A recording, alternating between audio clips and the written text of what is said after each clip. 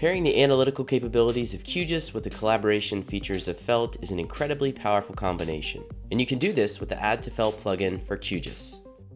So here's a QGIS project that I'm currently working on that I'd like to share with both colleagues and clients, and it's very easy using Felt.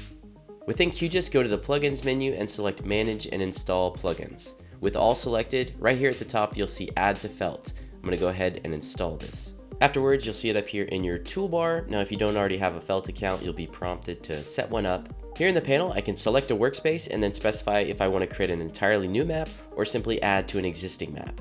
By default, the Add to Felt plugin will only send visible layers in QGIS over to Felt.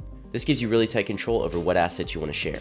Once in Felt, you can invite colleagues and clients to view your map via a simple link and easily control who to give access to view, comment on, and edit the map. To learn more about Felt, head over to the website and set up a free account. We'll see you in the next one.